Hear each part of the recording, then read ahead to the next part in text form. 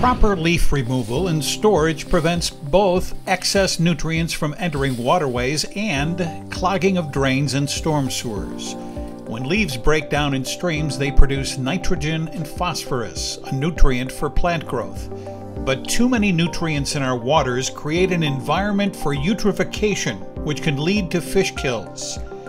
Buildup of leaves can also block drainage inlets and cause flooding.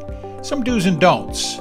Do not rake or blow leaves into streets, gutters, or inlets. Do dispose of yard waste in properly sealed, designated landscape waste receptacles. Do consider composting.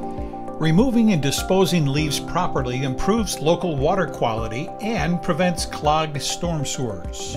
Remember, everything that goes down storm drains flows directly to our streams and rivers.